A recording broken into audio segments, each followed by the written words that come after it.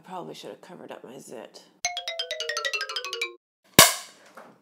Welcome to my kitchen.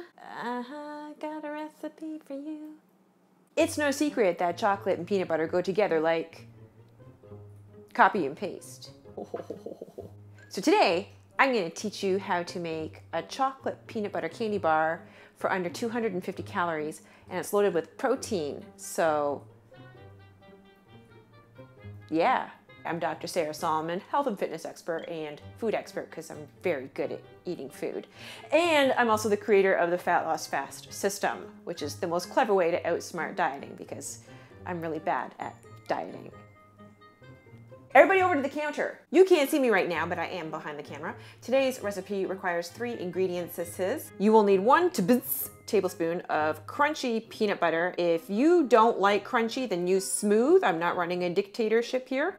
Get off. Lick the spoon. Add 1 scoop of chocolate whey. Can you see it?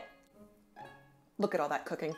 If you're not into chocolate, then I recommend the peanut butter cookie flavored protein powder. Moisten with 2 tablespoons of unsweetened vanilla cashew milk. Mix.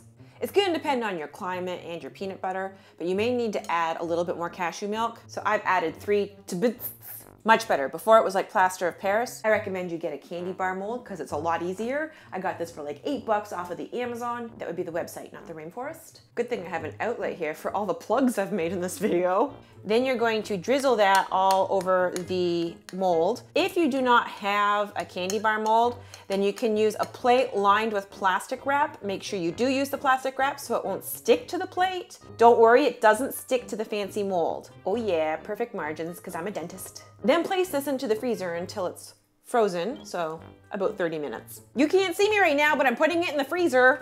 It's done. Watch this. Look at that, look at that. Now before you eat it, make sure you take a photo of it and post it on Instagram and hashtag me. Stop it, ruiner. Eat it right away. Whatever you don't eat, you can slap it back in the freezer. If you don't want to use peanut butter, you could use almond butter. You could even use coconut butter or coconut oil. This entire candy bar, you can eat it for under 250 calories, and it has 28 grams of protein. For more clever recipe hacks and other diet and training tips, make sure you check out my Fat Loss Fast system. Like, comment, share, subscribe or else.